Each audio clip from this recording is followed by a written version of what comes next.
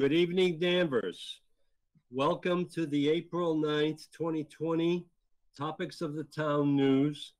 It's our second broadcast on the internet, so welcome to all.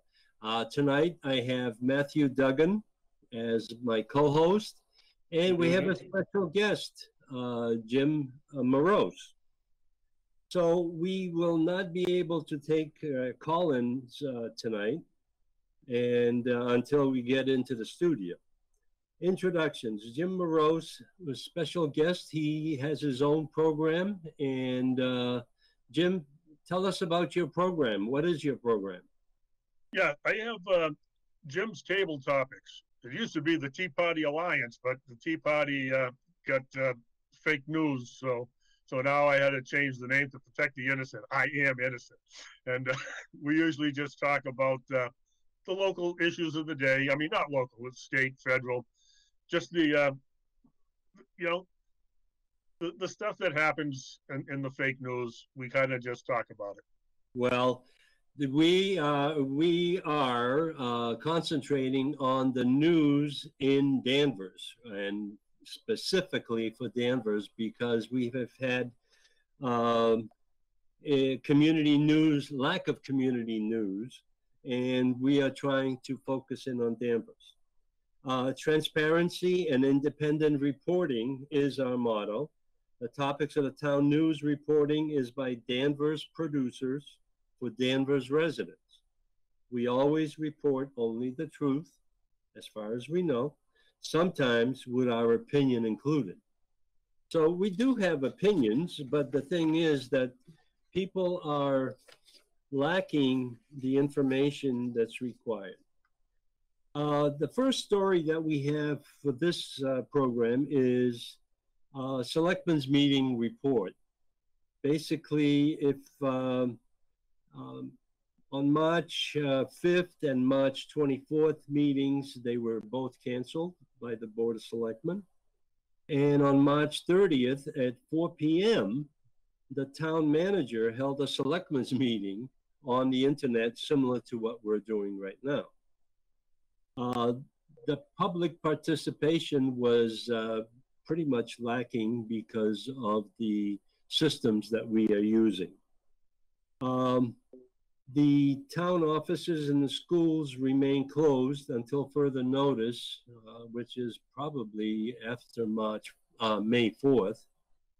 But the items that were discussed at the selectmen's meeting are basically well defined in the memorandum that was issued to the general public, which went to the Board of Selectmen, and it was the agenda items that were discussed. And they basically accepted the direction and the directives from our governor in regards to the closing of shops and businesses, schools, and town offices. Town offices can be reached, however, on a limited basis. I have reached into the town clerk's office very easily. However, I also tried to get into and talk to Mark Kalila, who is the health inspector and health department in town, and I was unsuccessful in reaching him. So we need to maybe improve that. Other items, basically there were very few items discussed. The meeting was very short. However, I have also determined that all of the directions that we're getting from the governor is directives and recommendations. There have no basis of law. They're claiming the Defense Act is what is being used to justify all of these restrictions. And the items, this is Massachusetts Civil Defense Act and related statutes. The government has been reluctant in imposing basically martial law. because it's unconstitutional for the purpose that they want right now. So, Jim, you have talked about the conversations that have been happening outside of Danvers in regards to the control and manipulation of the business climate in our town. What is your reaction to that? Well, yeah, it's the same outside. You know, everyone thinks that this is, you know, an overreaction. I mean, when you look at the you know, in the beginning, you have to look at the whole thing. You just can't look at where we are now. You look at how we got here. We started out with projections of millions of people dying, and the virus was, you know, people, everyone, Democrats, Republicans, the whole country all ignored it up until Trump put in his travel ban in January, right? But at the same time Trump put in the travel ban, everyone was telling him he was overreacting, this is nothing. And we had Nancy Pelosi in California and Governor Cuomo here in New York, both saying, don't overreact to this coronavirus. It's nothing. Let's all go out and celebrate the Chinese Lunar Day. You know what I'm saying? Now, all of a sudden, you know, it became a crisis, and Trump reacted too early. He didn't react quick enough. But once we found out there was millions, he shut the things down and started taking steps. Now, all of a sudden, there's not 1 million people, 2 million people that are going to die. We're down to 80,000. So with Trump's reaction, we've saved over 1.2 million people, Trump did, by his action. So now we're down to that. But the numbers just changed just the last couple of days. And they're still overreacting and calling for the same measures, even more extreme measures, now that they know that the crisis isn't a crisis. So how does that work? Matthew, in regards to the directives that we've order of suspending certain provisions of the open meeting law was issued on March 12th. What is your impression of that? I mean, you know, this is a directive from the governor of Massachusetts, who thinks he's much more in charge than he is. But the federals have issued their recommendations much earlier, and they were waiting for the governor to impose these, and he resisted. So there's some feedback back and forth between the federal and state governments. First, I want to just ask, are we on Fox News?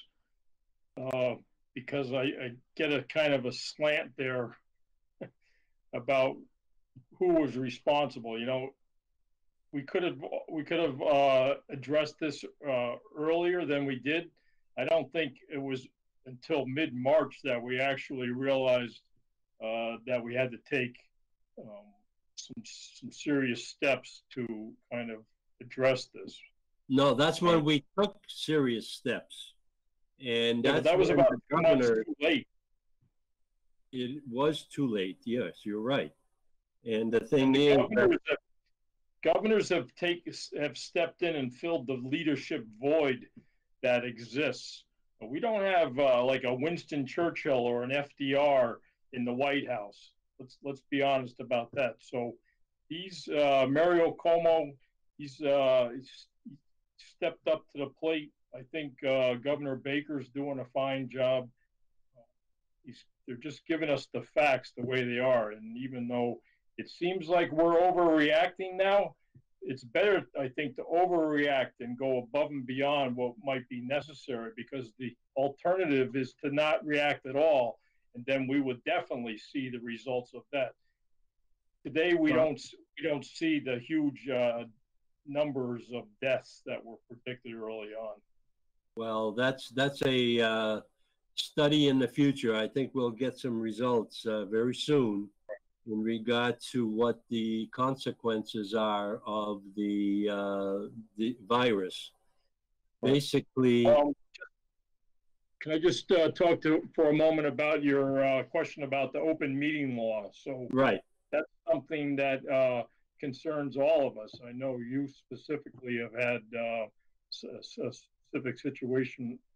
We like to go to these meetings and sit in the audience, and if it's a public hearing, we like to offer input, the residents' perspectives. Oftentimes, the applicant is very self-serving or self-centered about what their proposals are. For example, I went to the Conservation Commission had a meeting. They're one of the only boards or committees that had a meeting since a month ago.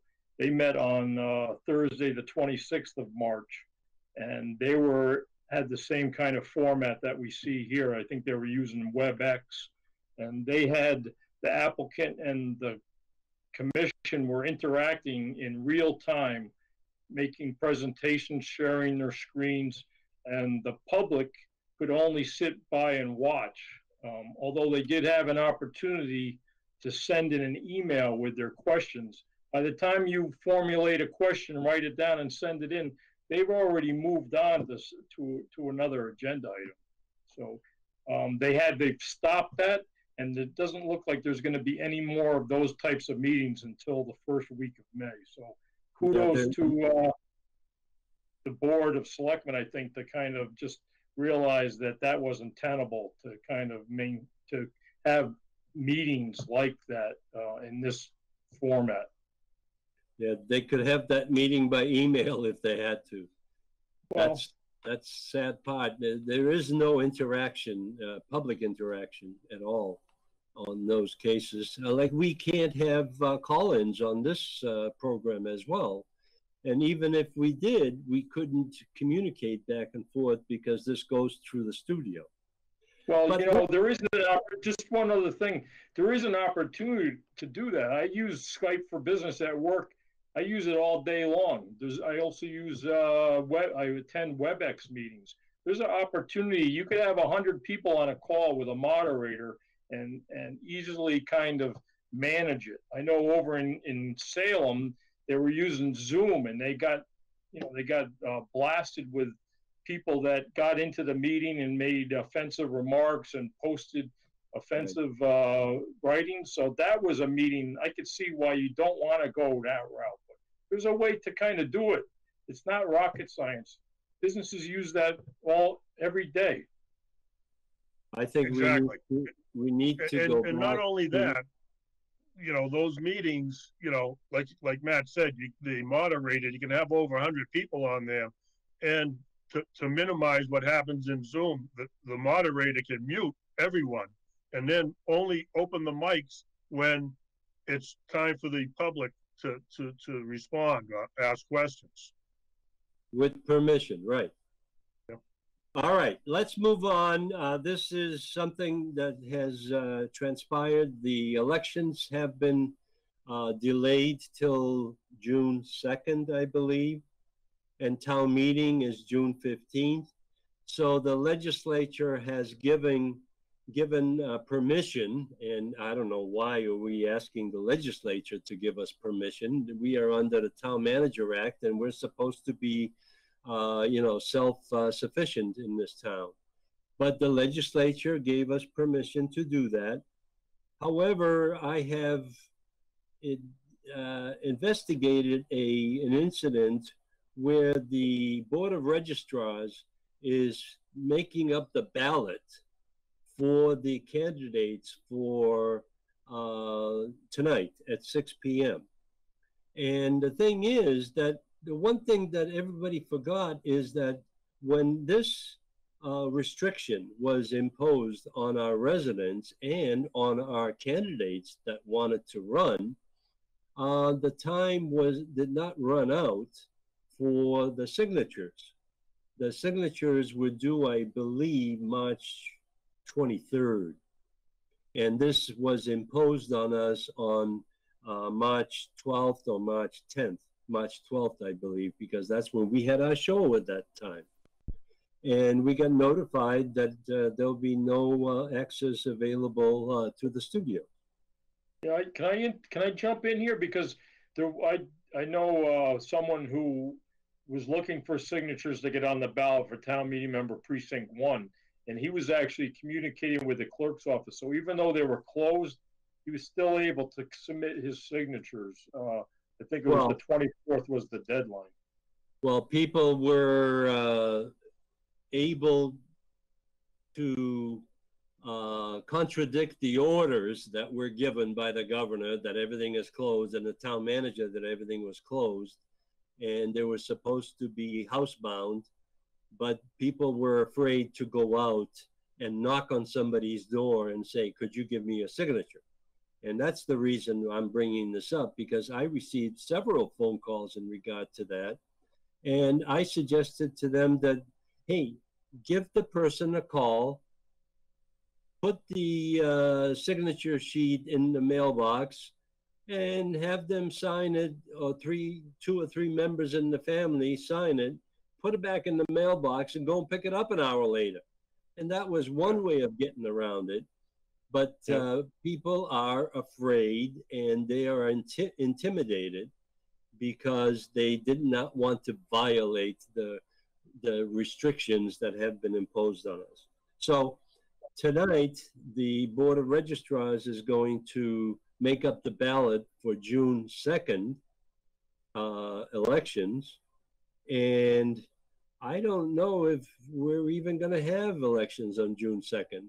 But well, you know, may I interrupt? Because typically, when the register of voters pull the names for the positioning on the ballot, that's a public meeting. There's supposed to be public watchdogs there. That's, you know, so people can watch. Again, that's a violation of the open law meeting, maybe. Well, they're going to have it. They're going to have it tonight, and they're going to be. And no one can go out, so you know. No, we can watch it. It's on Verizon 41 and Comcast 22. Is that right? Right after this show. So if you don't get a lot of excitement here from this show, you can watch names be pulled out of a hat right afterwards.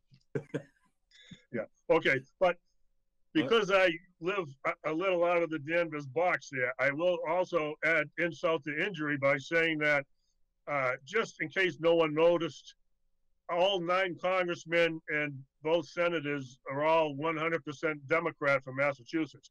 And the nomination papers for anyone running for Congress or against Ed Markey for Senate are due May 5th, and they haven't changed that. So how do you get 10,000 signatures if you're a senator, or another 2,000 or whatever it is for a Congress, if you can't get out of the house and go, and you got to be 6 feet, you just can't do it.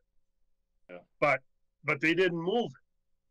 They, you know, and people were asking the legislature to move that date out if you're going to, you know, restrict people from gathering and doing our normal business. I thought they were going to you know, I'm the recording secretary and the treasurer of the Danvers Republican Committee, and we had to reorganize after, you know, within 30 days after the primary election, and I thought they were going to move it up, but they didn't. I had to have the phone call last night, and you know, and half the people couldn't. They tried to call in, and it was a free service, and we got bounced, but we had a quorum. That's all that matters. You had a quorum, and you got the delegates. That's right. So we had to elect the officers, really, the officers. All right, let's move on. This thing is going to evolve into its own story in the next show we'll have on April 23rd, I believe. And let's move on to the next story that I have identified here is Holy Week and religious freedoms. Basically, I found a story that was not local, but it was through a church in the Midwest, in Cincinnati, outside Cincinnati. For the past few weeks, they have been, the mega church down the road, Solid Rock, has charted in different courses of, despite warnings from local and state officials. Solid Rock had been holding its 1,000 strong gatherings in person and plans to keep the church open on Palm Sunday, the beginning of Holy Week in Christian churches. So there are, as I said originally, these regulations, these infractions on our freedoms are guidelines. Churches, I'm surprised that the church, the Christians in this state, and the cardinal, and the bishops have allowed the churches to be closed. This is the first time in my history, my number of years on this earth, that this has happened. But this has happened as being the fear of a virus that may kill some people. Some of the people will die. The thing is, are we imposing these rules on freedom of religion? Matthew? What do you think? I think if that church that has 1,000 parishioners, I think they're putting their lives at risk by congregating like that. I think local churches here are doing webcasts. I think St. Richard's did one for Palm Sunday.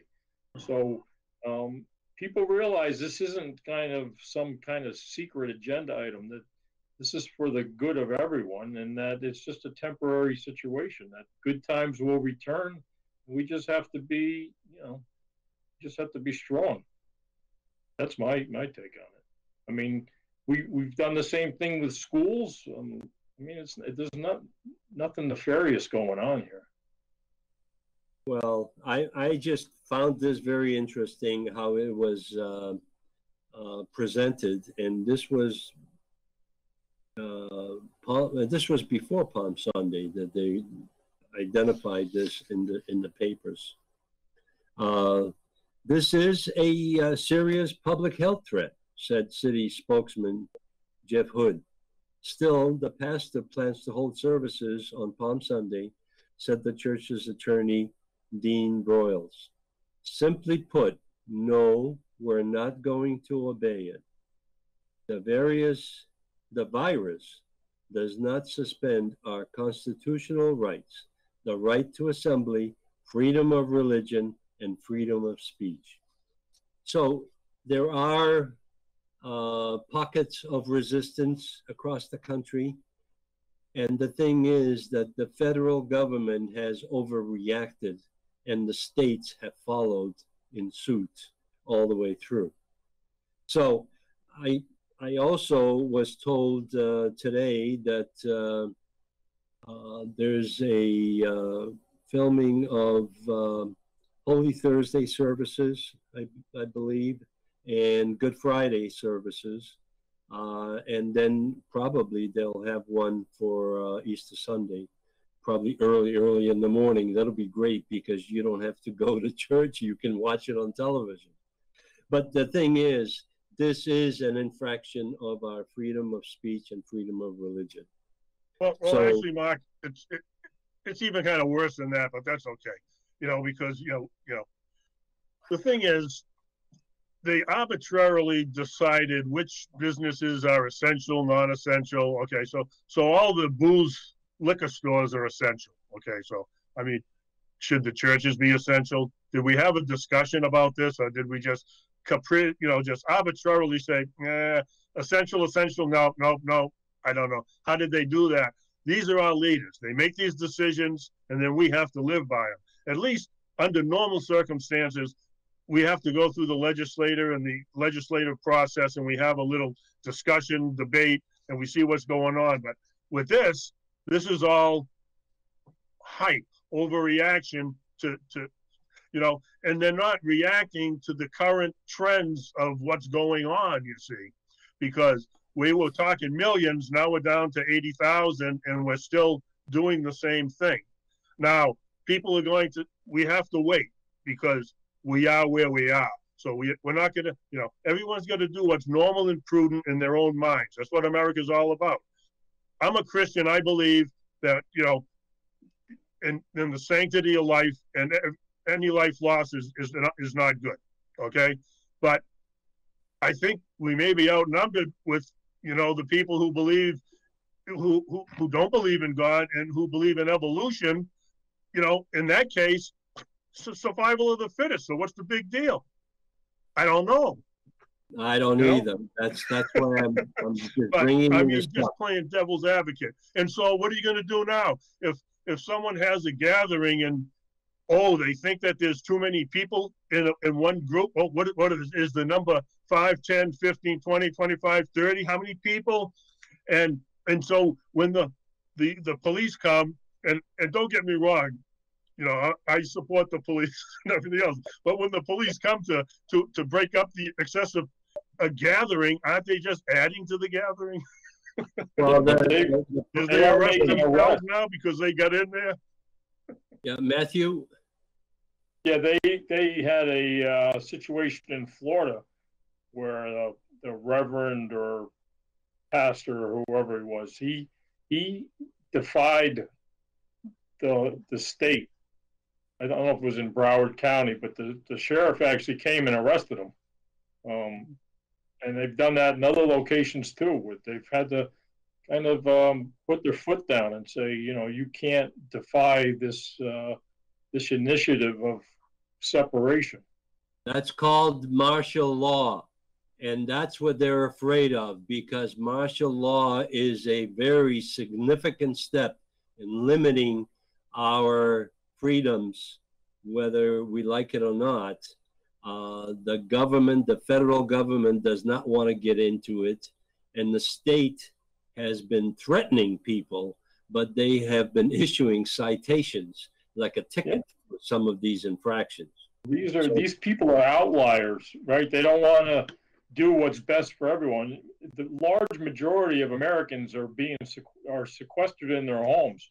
There's these outliers that go about business as normal, and they put everyone at risk. If martial law would be called for, if the most people defied these voluntary actions of not going to work, not going to school, not going to the stores. All right, I have okay. Well, what? Oh, you want? I mean, see, this is the frog in the water. You know what I mean? We've been, you know, we don't just do this just because, there's a crisis. It's been going on all along. They teach it in the schools, or they don't teach it in the schools, and it's supported by the fake news, and it's supported by Hollywood and all their movies and TV shows, that the government, we got to listen to what the government says and what they do, and it's more socialistic than constitutional. You see, if you're going to have martial law, then be right out front and say, this is a crisis. We're going to have martial law. These must be followed. That's it. No, we're not doing that. These are suggestions. Okay.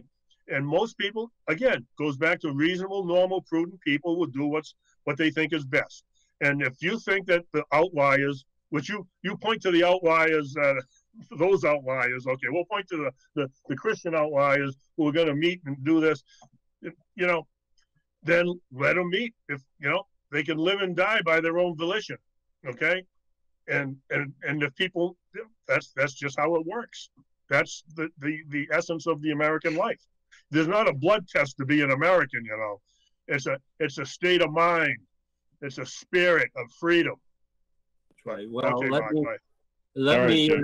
let me just, now that you can get off your soapbox, let me just read a few items in here, because this I found very interesting.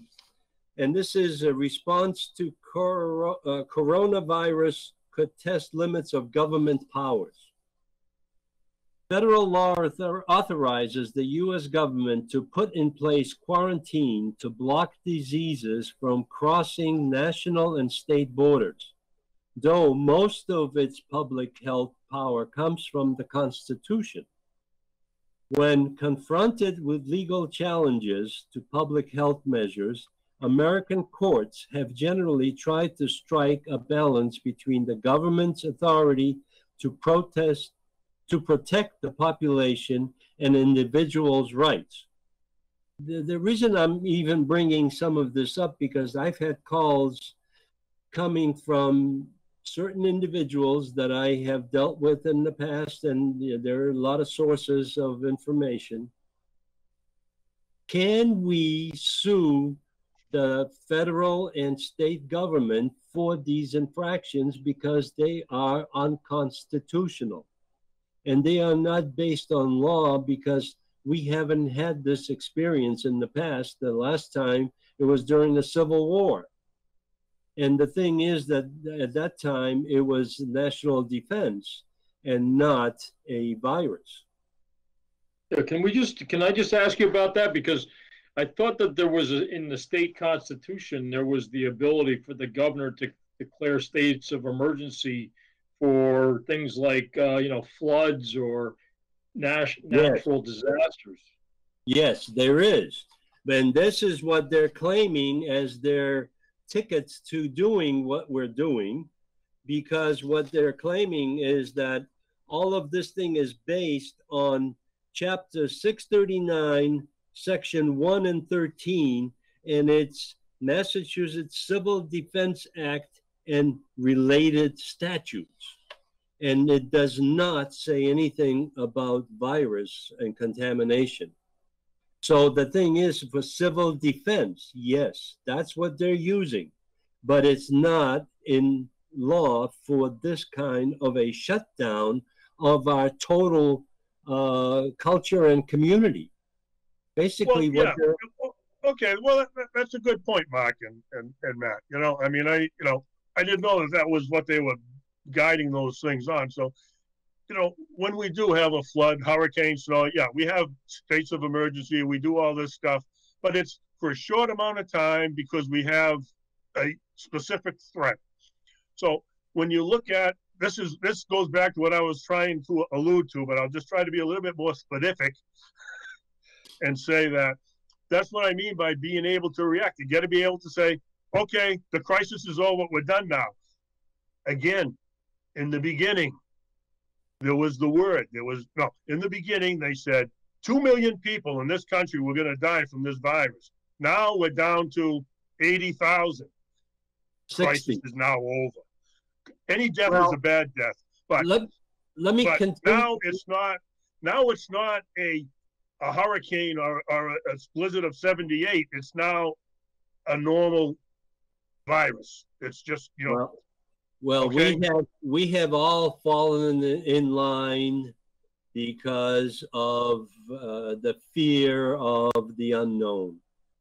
One consistent thread running throughout the court decisions is that the government is on stronger legal footing when it narrowly tailors its actions and minimizes their restrictiveness. The government actions, such as trying to force people into isolation and impose quarantine, would be more likely found constitutional if it focuses on isolating individuals or groups who have tested positive or which it has good reason to suspect are exposed to coronavirus. This is the reason why they're pushing all this testing, and this testing doesn't do anything except identify that people do have the disease or the virus. And the thing is that they're extrapolating from that to the general public, which is 7 million people in Massachusetts. And I think 16,000 have been identified as having the virus. So it's limited to the numbers. The less individualized that determination, the more constitutionally questionable, especially if it is done without good reason linking the members of the group individually to expose or risk. The courts have previously recognized government authority in quarantine, prevent travel, require vaccinations, and make people submit to medical exams according to price. Still, defining the scope of public health authority continues to be a work in progress. So these restrictions have been done, but on a very limited basis for certain segments of the population. In the past, right? In the past? In the past, yes. The past, yeah. This is different, though. This is everywhere. We don't know. There's not enough testing. We haven't done any testing, so we don't know who has it and who doesn't. That's the reason. But we also know, we also know that it's not as bad as they originally predicted. In fact, the numbers that they were saying a factor of 30. If you were off 30 times on your projections at work, you'd be fired. They're 30% off their models, from 2 million down to 80,000, and even the 80,000 are suspect, because I've heard reports that people go to the hospital because they don't feel good, and then they die of a heart attack or pancreatic. They had a pre-existing condition, and they died from the pre-existing condition. But when they tested them, they also tested them for the coronavirus. They had the virus, but the virus didn't kill them because it hadn't incubated. It hadn't even started yet. They just died from their regular. So, but they still count it as a corona death. Now, again, we have to wait until all the dust settles and all the paranoia and settles down. But historically, we just jump from crisis to crisis. It's Russian collusion. It's impeachment. It's pina coladas in the Ukraine. Now it's coronavirus, and it's nothing. There's no other news happening except for coronavirus. There's nothing else going on. And then as soon as this is over, they're going to go to the next one, and we'll never get the post-mortem or the real facts of what just happened. Just like we never got the facts of the Ukraine, we never got the facts of the Russian collusion, we never got the facts of the impeachment. We don't, because the fake news just keeps driving on. They just keep going. And you know what? And all the sheep go, yes, here comes the train. What do you want us to do next? Jump the track. Now, Jim, the one thing that you have brought up, and I have a statistical piece of information here on Monday, April 6th. There's a statistic, Daily Massachusetts Coronavirus Update. Total normal flu versus virus cases, 42,000. Total coronavirus cases, 12,500. Total normal flu virus deaths, 1,100. And on that date, the total coronavirus deaths were 231 for corona versus the regular flu. And this morning, there were reports, I don't specifically know which station or which newscast, but they're also asking the question, are there any deaths other than coronavirus? And that's the sad part, is that we're being fed information that is erroneous and is not factual. And even the federal Fauci and company are returning back to or refraining. They're backtracking big time. That's what they're doing. Just like I told you. They're going from 2 million down to 80,000, and that 80,000 is going to get lower because they inflated the deaths by corona when it was something else. And again, all right. Let me continue. Let me continue with this conflicting information on the laws.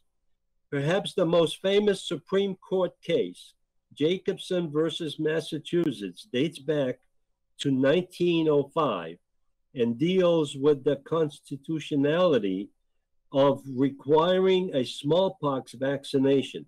Major legal decisions about quarantines, which have mostly been decided by state Supreme Courts, are also quite dated.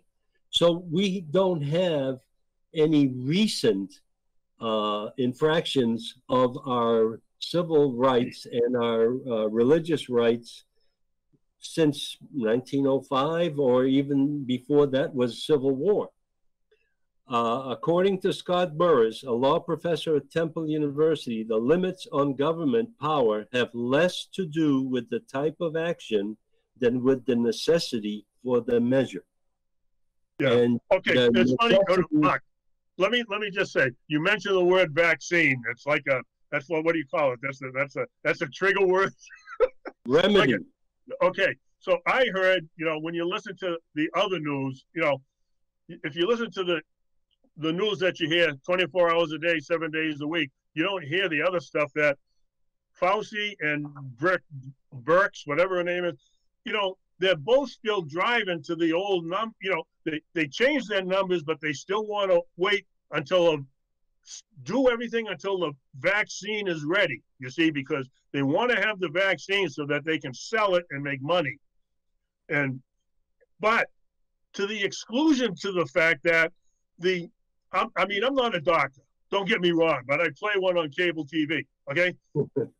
They have the medicine that they've been using for malaria, and it has been used as a preventive measure against the coronavirus, and has been working, and it's been used for over 30 years, and they're still saying we need to have more current trials.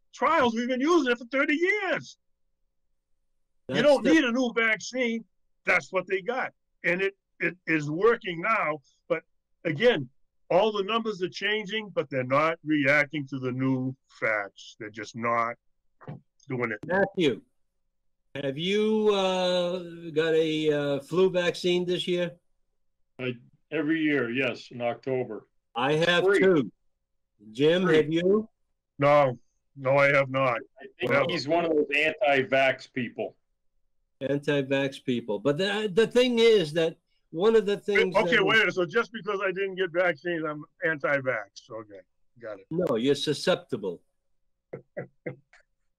Well, let me just finish up this portion here. We have become sheep being dictated by inept leaders in Washington and Boston. And that's a true statement. And what's going on is our town leaders are doing the same thing. They're following with the sheep herd. So the thing is, I don't know what can be done about it, but right now it's going to go into litigation into Supreme Court sooner or later, because this thing is a grave infraction on our constitutional rights, and maybe it's protecting some people. I can understand that. The thing is, don't inflate it to the point where it's ridiculous. So I have the next item that I want to address on here, because we're coming into 5:45 and we need some time at the end to make conclusions. But I put down a brief statement here. Public must demand immediate reversal of the current policies and admit to what the virus is. It is a biological test on what the public will accept. This is Big Brother attacking our constitutional rights. These constitutional rights have been eroded for many years under several administrations. It has accelerated with 9/11 and the Patriot Act. And now we are all becoming sheep going to slaughter. Basically, and I'm going to get criticized for this, but I think this needs to be said. Federal government is giving out payments to individuals and corporations to keep peace in the population. Socialism is going on in front of our eyes. Current reporting of deaths is not accurate. So we are being frightened to death by these recommendations that are being thrust upon us. And the thing is that this is a very serious matter. It is a matter of impacting our freedoms and our access to the public and be able to communicate. Matthew, you got anything right now on this subject? On sure. In a democracy, we get the government we deserve. So, people don't vote. And these are the kind of leaders we get. So I think they try to do the best they can. We all know none of us are perfect. We should always expect the best, and maybe we don't always get that. Well, I think that's a good summary, Jim. Well, when you were talking about that, just reminded me of the old saying from, I think it was Benjamin Franklin. He said, if you're willing to give up a little freedom for a little security, and you're going to get neither, okay? So, again, it's rugged individualism. We need leaders that understand, no, we're not really a democracy. We have a democratic form of electing our people, but we live in a republic. And the republic is supposed to be, as Nancy Pelosi said, we have to honor the Constitution and do what the Constitution tells us to do. Well, let's do it then, because the Constitution is clearly a limited. It's a box that limits the size of the federal government. The federal government is over bloated. They spent more money than we'll ever be able to make. But there was an initiative probably like 15, 20, 30 years ago that someone wanted to make sure that whatever bill Congress passed, they put the site in the Constitution to say what the constitutional authority for this bill. And of course, Congress didn't want that because half the things they do are unconstitutional. And in fact, what Nancy Pelosi just did with the Corona stimulus package, we're trying to send relief to our American citizens, and she's putting pork barrel crap in for the Kennedy Center and green, emission standards and fuel standards. Well, that's got nothing to do with what we were doing. But see, this is what the problem is.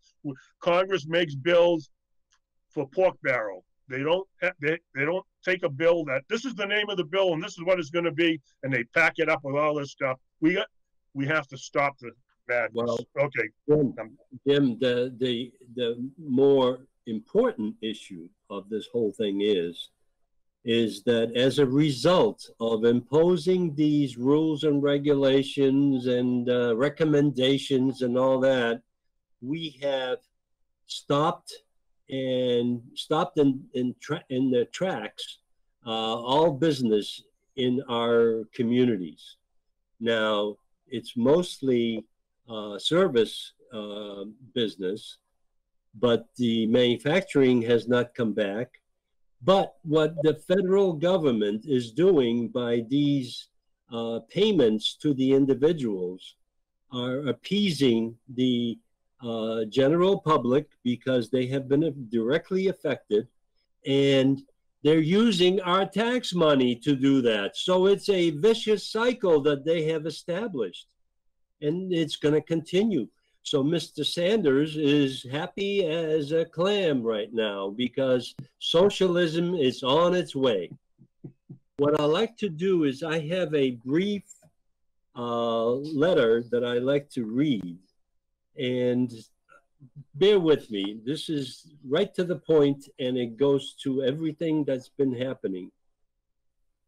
This is a letter by Mark Skousen. Why don't you wear a mask? Today, more and more of everything is either prohibited or mandated. Jorge Tudo Quiroga, former president of Bolivia, said this to him. Recently, a postal clerk asked me, why aren't you wearing a mask? I told her my response is like this. If people want to wear a mask in fear of getting the flu, that's their choice. But don't tell me that I have to wear a mask. America is a free country, or at least it used to be. But now, under the fear of a pandemic, everyone has become paranoid busybodies. The state is becoming totalitarian by mandating that schools, sporting events, concerts, festivals, beaches, public transportation, and businesses be shut down indefinitely. The economy be damned. Jobs be damned, freedom be damned.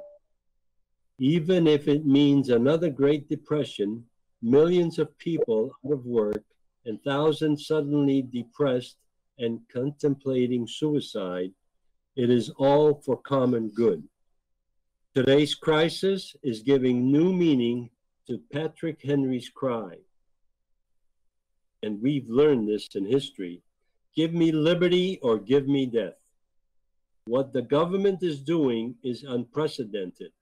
I was just reading the diary of a great American who was part of our greatest generation.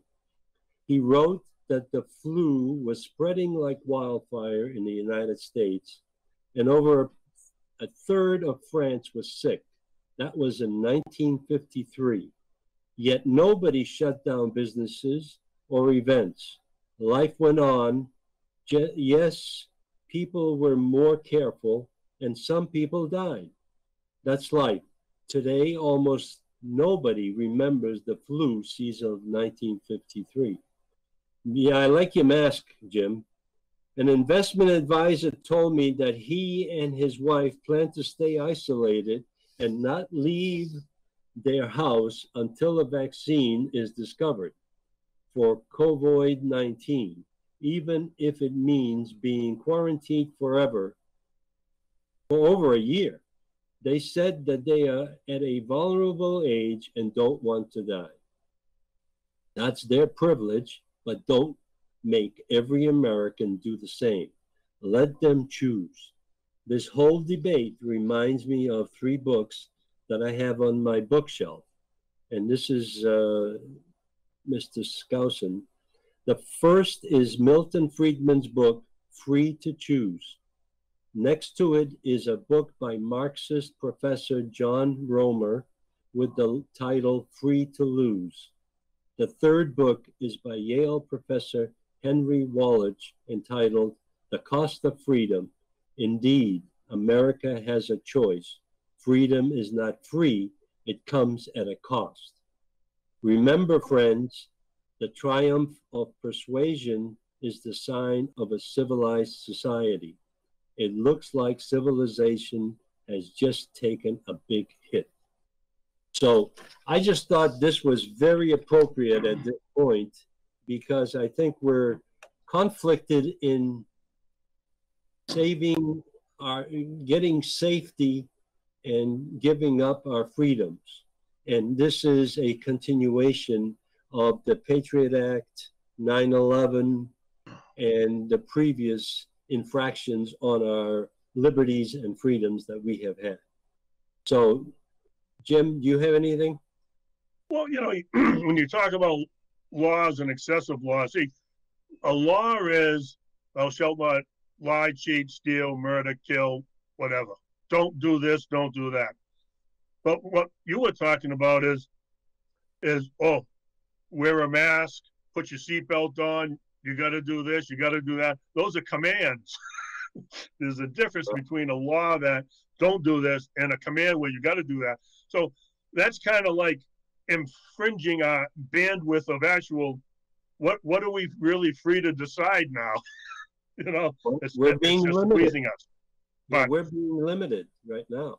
that's right. That's why, you know, this is the Citizens Rule Book, right? It's the Constitution and the Declaration of Independence. It's got a nice story in there about Patrick Henry, too, about why he was so, there you go, why he was so adamant about live free or die, because he went into a town in Pennsylvania and the pastor was being flogged. And he said, why is the pastor being flogged? And the citizen said, he was preaching without a license. Preaching without a license. Okay, Matthew, we won't even get into that about licensing, but Matthew, what have you got to say? We got 5 minutes. You're off. You're on mute. Oh, no. Oh, you're on mute now. Go on. Now I'm okay? You're okay now. yeah, we can hear you. Yeah, so just some observations around town. A lot of people out on the rail trail, and I see people congregating down at Plains Park it's really important to kind of stay the course and keep separated, because if we get cabin fever and decide we want to start congregating together, that times are better. We're just going to get a phase 2 of this, and this could go on for months through the summertime. We don't know when the number of cases has been reduced to a certain point where we can return to normal. We can go back to work. So I think we just need to kind of keep doing what we're doing. Well, It's Mark, let me do a quick PSA here. Well, as Matt was talking, I was thinking about it, about local Danvers. You know, there's a Facebook page called Danvers MA, Danvers Math, Danvers MA. Go to Facebook, see if you can find it. There's like 2,000, 3,000 people on it. And they're talking all the time about this very stuff, about coronavirus, about the bike path, about social distancing. And there's a whole bunch of stuff on there, good, bad, and indifferent. You got to figure out what's what, but you can go there. And another thing, DCAT, danverstv.org. You go to that website, there's a little click off there somewhere about COVID-19.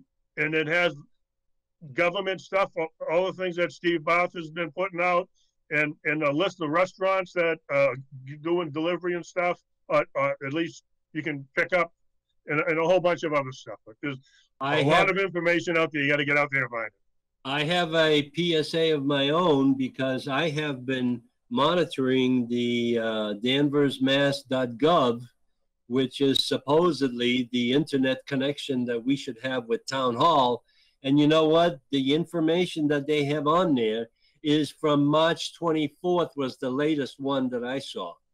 So we need to make that information available if we're going to ask our population to monitor what's going on and be informed. And like I said last time, is that the best population that we can have is an informed population, and we are lacking in that. So Town Hall, wake up and get the information out on your site, because but not everybody has Facebook. No, everybody wants to be on Facebook. But the thing is that I'm very interested in and you know that I'm a conspiratorial individual, is I just hope that this is not a outbreak of a biological attack on the United States. And I hope I hope to God that it's not true. But I do want to make sure that everybody gets protected. I'm even following the rules to some extent. But I'm going to have a hell of a garden this year because I have so much time on my hands. I have lettuce and parsley and cilantro growing already.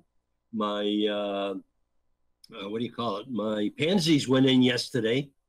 I finally got all the pansies, but they're getting flooded today. So Danvers, have a good week. We'll see you on April 23rd.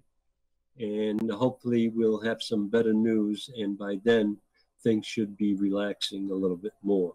Maybe we can go back to work. It'd be a novel idea, wouldn't it? Oh, Well, what? Okay, let's predict when this is going to end. I predict the first week in May, if not the last week in April, that they just relax all this. Well, they're going to relax it slowly, and there's some predictions I've issued to you guys that there are various different ways of coming back, and they're going to try the quickest way they can, but they're also afraid of reinfestation or reinfection from the virus. So Danvers, good night. We appreciate you, and watch the registrar's meeting at 6 p.m. on Channel 41. Good night, Dan. 22. And 22 on Comcast.